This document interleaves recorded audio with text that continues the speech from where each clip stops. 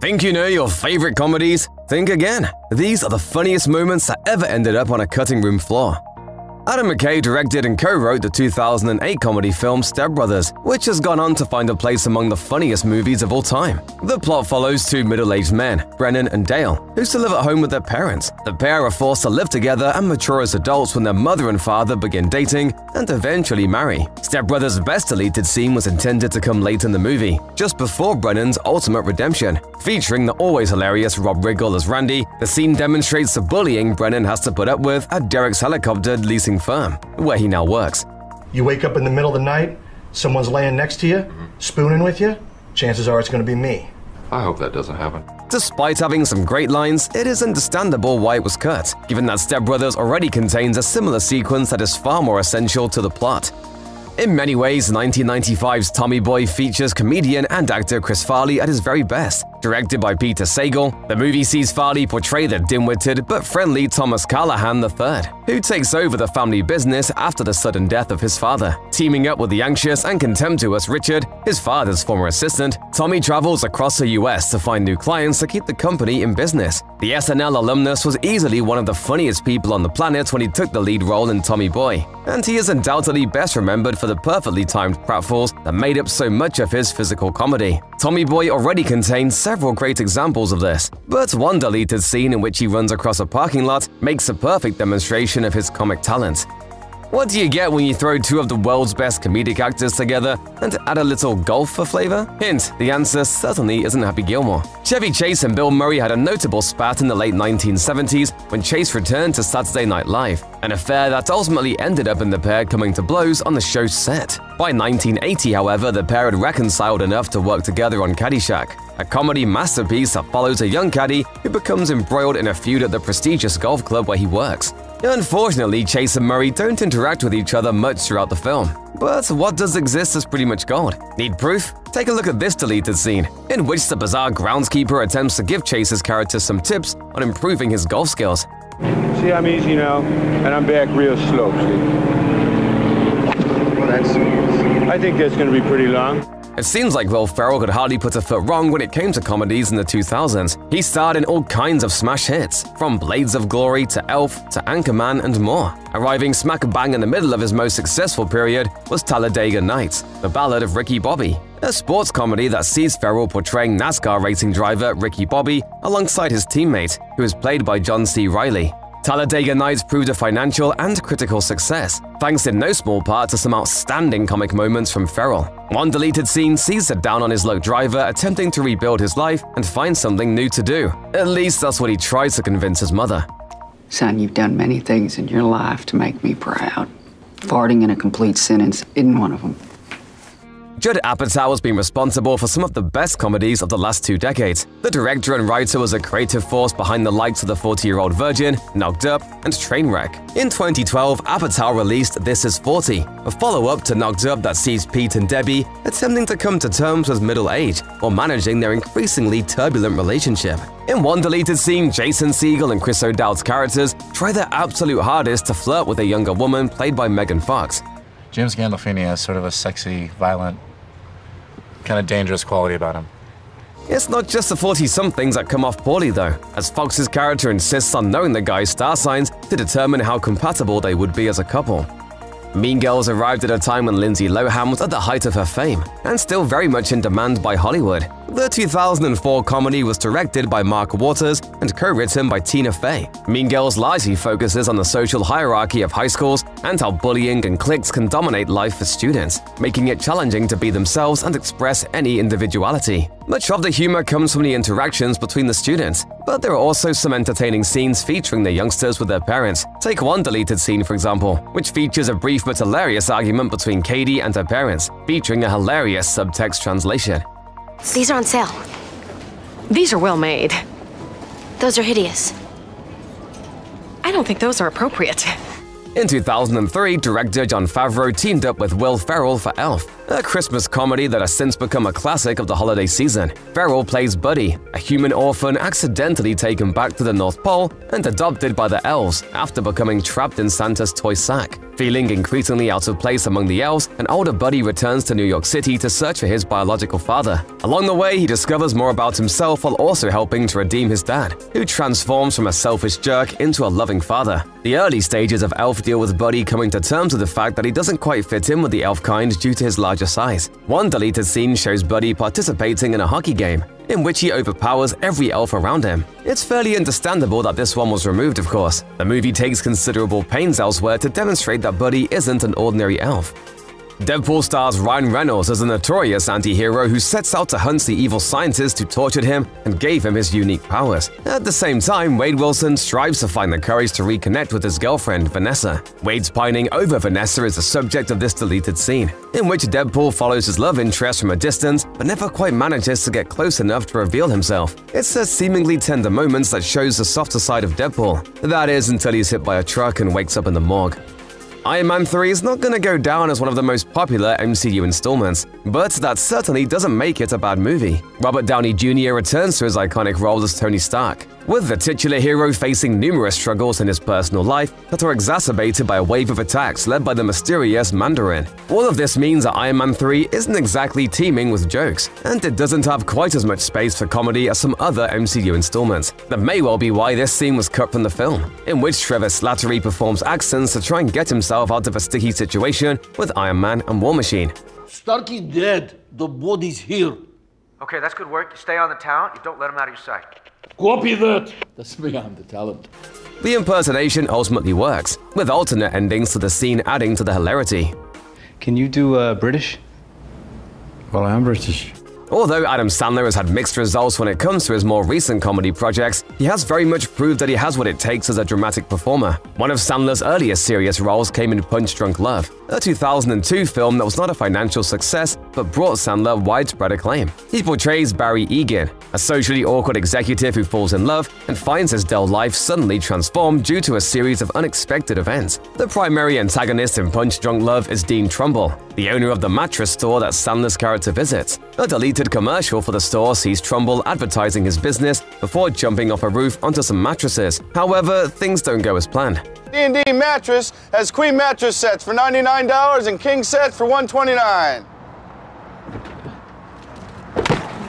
Trainwreck combines the talents of Amy Schumer, Judd Apatow, and Bill Hader for a light-hearted romantic comedy. Schumer starts as a promiscuous, independent writer who has sworn off monogamy her whole life. Yet her feelings start to shift when she meets a sports doctor, played by Hader, who makes her reconsider her whole life philosophy. That doesn't come easy though, with the writer finding it difficult to completely change her ways after decades of heavy drinking and late nights. The movie's alternate ending shows Schumer holding a baby before quickly revealing that it isn't hers, but rather her sister's. She then admits she loves being an aunt. The sentimentality of the moment proves to be too much though, and the character quickly shows that she hasn't fully moved on from her former lifestyle, as she discusses grabbing a drink or four. There should never have been any doubt that Planes, Trains, and Automobiles would go down as a comedy classic. After all, the 1987 film not only stars comic giants Steve Martin and John Candy, but was also written and directed by John Hughes, the man behind The Breakfast Club and Ferris Bueller's Day Off. A Thanksgiving staple in the US, the film follows Neil Page, a tightly wound executive who is trying to get home for the holidays after a freak storm diverts his plane. Along the way, he meets Dale Griffith, and the two soon clash due to their very different personalities. One of the movie's many deleted scenes sees Dale ordering and preparing his food on board a plane, revealing his meticulous methods toward ensuring he gets the best meal possible on every airline. On American, I'll have their kosher plate. Little slices of salami, some roast beef, some turkey, dark rye bread. Very nice. Few actors can make eating food on a plane entertaining, but Candy manages to do just that, throwing some great gags into the mix as well.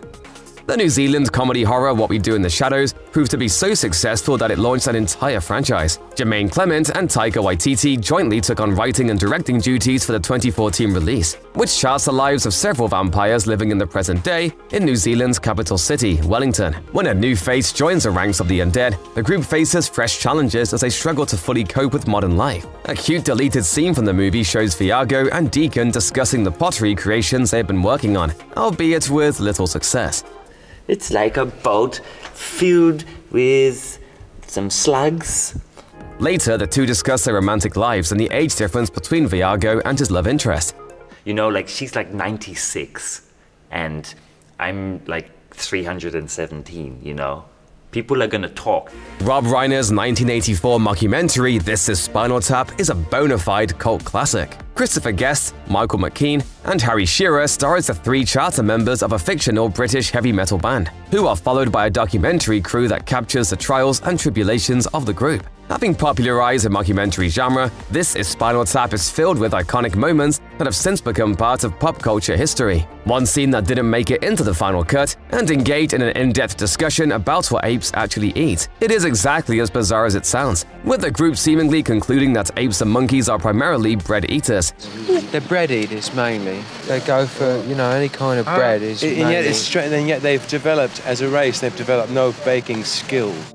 One band member even reveals that some gorillas can talk, although none of them are capable of swearing for some unknown reason. Years later, Michael McKean admitted on X, formerly known as Twitter, that he hadn't actually seen this particular deleted scene from Spinal Tap. An early film in Jim Carrey's career, Dumb and Dumber stands as a comedy classic that helped make the comic actor a household name. The film follows Lloyd Christmas and Harry Dunn as they set out to return a lost suitcase, inadvertently becoming involved in a kidnapping plot involving a dangerous criminal group. Carrey was certainly committed to making sure Lloyd remained as dumb as can be, leading to a lot of hilarious moments in this laugh-a-minute movie. Throughout the film, Lloyd and Harry come into conflict with a trucker called Seabass. Violent and quick to anger, Seabass swears revenge against the pair after they trick him into paying for their food at a diner. They later encounter the truck driver at a gas station, with Seabass telling Lloyd that he plans to attack and kill him. Luckily, Harry interrupts this genuinely harrowing moment to save the day.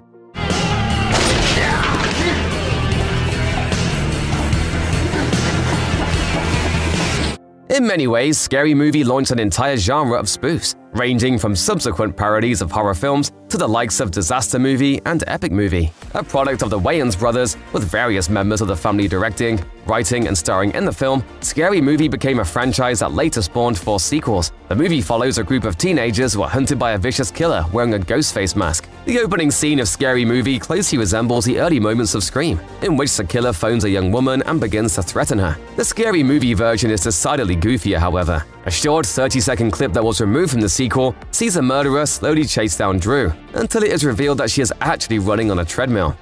Before Andy Samberg became a worldwide star for his leading role in Brooklyn Nine-Nine, the SNL alumni starred in several comedies throughout the late 2000s and early 2010s. In Hot Rod, Samberg takes on the role of an aspiring stuntman named Rod, who is frequently berated and taunted by his stepfather, Frank. When Frank falls ill, Rod plans his biggest stunt ever to raise enough money to pay for his medical care. One of the movie's deleted scenes depicts Rod recreating a famous stunt in his bedroom, using toys and a pool table, before the action takes an extreme turn as a dinosaur attacks his stepfather. The 2018 film Solo: A Star Wars Story follows a young Han Solo as he embarks on a major heist, meets Chewbacca and Lando Calrissian, and acquires the Millennium Falcon. Solo isn't a comedy per se, yet the film still features several funny moments that add some levity to the proceedings. The entire movie may well have been even more lighthearted if one deleted scene had stayed in, which shows Han and Chewbacca having a snowball fight as they traverse a wintry planet.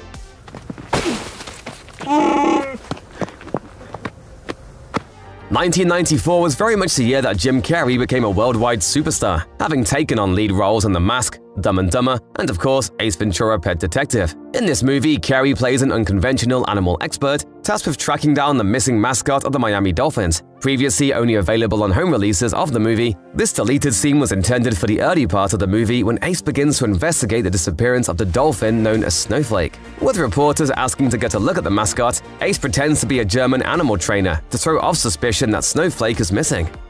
Why do you care about the dolphin? Do you know him? Does he call you at home? Do you have a dorsal fin? Long before the MCU hit its stride, Sam Raimi's Spider-Man trilogy brought the adventures of Peter Parker to the big screen in a live-action adaptation of the comic book web slinger. The sequel, which hit cinema screens in 2004, finds Spider-Man facing Dr. Octopus, as the villain seeks revenge against him after the death of his wife. One of the standout performances in Raimi's trilogy is J.K. Simmons' portrayal of the Daily Bugle's editor-in-chief, J. Jonah Jameson. Harboring a truly intense hatred of Spider-Man, Jameson does everything he can to discredit the young hero. Yet he also provides some of the best moments of comic relief. A great example of that comes in one of the movie's deleted scenes, in which Jameson puts on the Spider-Man costume and pretends to be the superhero in front of his bemused employees.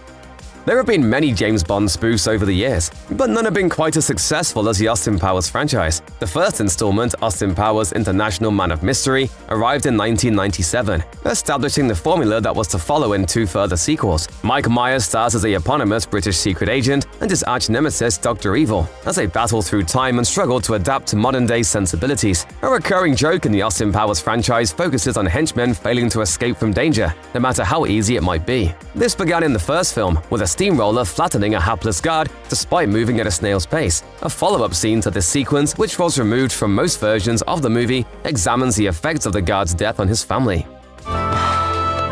People never think how things affect the family of a henchman. Star Wars Episode 3 Revenge of the Sith is the third and final entry in the Star Wars prequel trilogy, depicting Anakin Skywalker's transformation into Darth Vader and the destruction of the Jedi Order. Set during the closing stages of the Clone Wars, the film chronicles the Galactic Republic's continuing war against the Separatists, who are under the secret control of the Sith. It isn't exactly the Star Wars entry in which you'd expect to find many jokes or physical comedy, that's for sure.